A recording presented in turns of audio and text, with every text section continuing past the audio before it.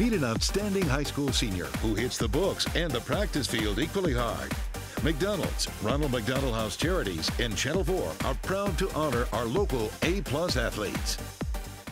I'm Doug Mouton with A-plus athlete Harry Browne of Isidore Newman.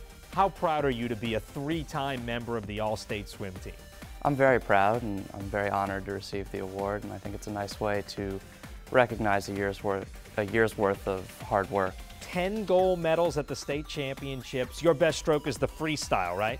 Yeah, my best stroke is freestyle. I mostly do the distance events like the 500 freestyle and the mile. What are your plans after high school? Next year I'm going to go to Yale and I'm going to study chemistry there.